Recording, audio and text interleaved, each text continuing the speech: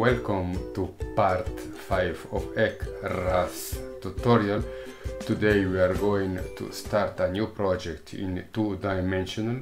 We are going to insert the digital terrain model, the orthophoto. We are going to define the perimeter and the break lines, and we are going to split the perimeter and the break lines in cells. Let's put the hand on the software. You open HEC-RAS and you create a new file in the directory that you have previously organized. File, new project, HEC-RAS, and I call it tutorial, pin a diagram. Fine. The interface will ask you if you want to use the European unit system or not. I say yes. Now you can open RAS mapper and you can add the terrain data. You click on terrain, right click, create a new RAS terrain. The interface will ask you to give the projection. This is very important if you want to have your terrain properly projected on your area. Click yes. You need to find the projection file like we have seen in HEC-RAS one-dimensional. I have it here under shapefile. This is my projection file, UTM32 North. You can verify that you have introduced the right projection. Here it is, UTM Zone 32 North. At this point, you need to insert your digital terrain model. It is this one. This is the digital terrain model created previously with the drone. Click on create and the terrain model will be imported. If everything is fine, you shouldn't have any error message. Terrain complete, you close it, and here you can see the terrain. Now we need to be sure that our terrain is properly projected. Therefore we download the imagery of Google Earth or map Esri. I go on map layer, I right click on it, add web imagery. I know that ArcGIS World Imagery has a high quality imagery and relatively recent. I click on OK. I can see that it is properly georeferenced, but I don't want to work with Google Earth imagery or map Esri. I want to use my imagery done with the drone because this has a higher resolution and it is more recent and it matches more with the digital terrain model. I click on map layer, right click, map data, add an existing layer, and I look for my imagery. As you remember, I have to convert it in BMP in order to be accepted by the software. This is the image. Let's see. Yes, here we have. Now we have the orthophoto and the digital terrain model. Fine. We can start to save our project. Now we have to define our perimeter. We go on geometry, we right click on it, add new geometry. We can give a name, I can give pin a diagram, and all these sub layers are automatically created. I click on 2D flow area. At this point you can define your perimeter. You click on perimeter, click on editing, take these features and start to digitize the area of interest.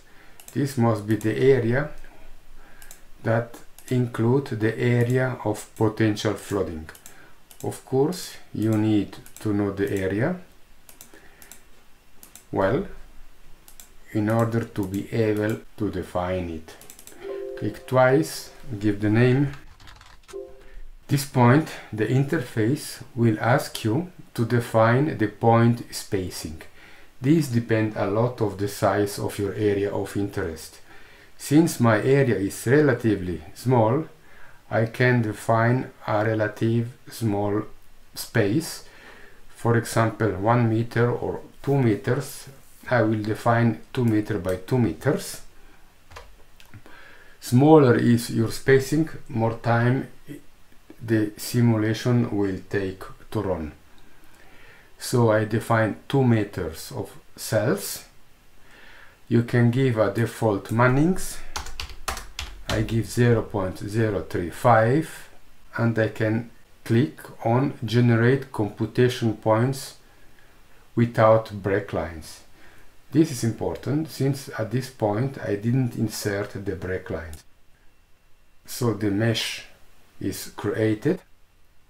You can see the number of cells created, 85,000 cells. And you click on Close. Now we can define the break lines. The break lines are actually the river. You can go on break lines, right click, draw the river manually if you want, or I can take it from HEC-HMS or from the previous exercise as a shapefile. I right click on it, import feature from shapefile, select the area where I have my river, and somewhere I should have my river. Here it is. I import. This is the river exactly like we have done it in HEC-MS and HEC-RAS 1 dimension. We can stop editing. Yes. At this point we have to right click on break lines, open attribute table and define the near spacing and far spacing. This process will align the cell along the river, and the number that you are going to introduce here is going to be the size of the cells along the river.